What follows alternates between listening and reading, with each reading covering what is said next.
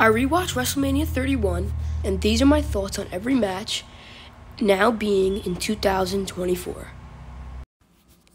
The show kicks off with a bang with an Intercontinental title ladder match between Daniel Bryan, Wade Barrett, who's a defending champion, Stardust, R-Truth, Dolph Ziggler, Luke Harper, and Dean Ambrose, which Dean Ambrose was put through a ladder. I'll show you the picture now.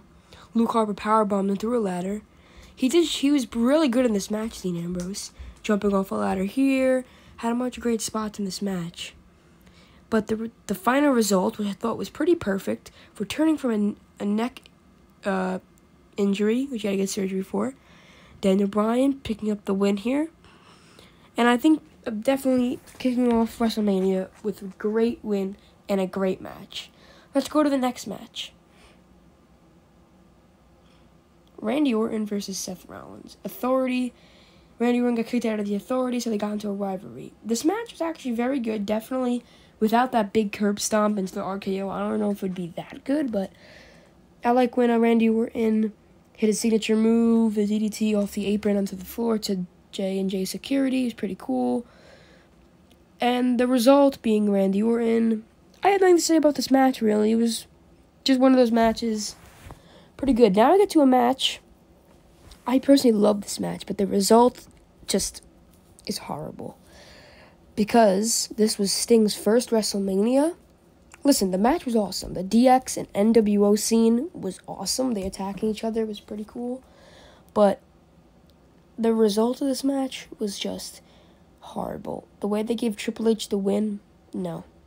Triple H technically being the heel of this rivalry, I don't think he should have got the win. And this was Sting's first and only WrestleMania.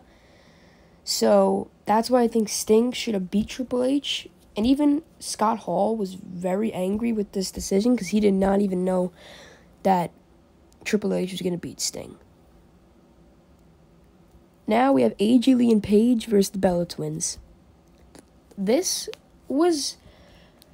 I have no complaints about this match. I think this match was actually very good, in my opinion. Pretty good match. No complaints, like I said before. AJ Lee and Paige, result of the win. AJ Lee picking up the win for their team. I mean, there's nothing to really say about this match. Like Randy Orton and Seth Rollins, it was a good match. I liked it when I rewatched it, so I even forgot it happened, but Rusev versus John Cena. Now, this is an underrated match for WrestleMania. A lot of people do remember it, though, as one of the best matches of WrestleMania 31. The near falls, close wins by both men. The way it ended was perfect, and the result was also perfect with John Cena picking up the U.S. title win. Now it's time for a break. Authority comes out. Rock confronts them with none other than a future wrestler in the WWE, Ronda Rousey, sitting front row with actually Shayna Baszler right next to her. Two future wrestlers and former UFC fighters sitting front row. And former tag partners in the WWE, which is pretty cool. That it's funny how nobody at this time knew that they would be future wrestlers, and there you go, just a couple years later. This is a match that kind of disappointed me, with The Undertaker recently losing to Brock Lesnar the year prior. So, obviously, you want to make him strong again. He did pick up the win over Bray Wyatt, but I